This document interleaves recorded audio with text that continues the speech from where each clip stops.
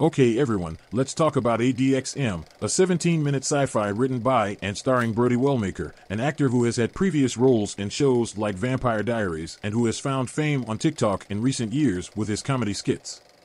I must admit, I was surprised to see the shift in direction from his TikTok content to this short film, but I think he landed it. As far as sci-fi shorts go, this one grabbed my attention early by opening with a scene that felt like I was dropping into the middle of a full-length feature.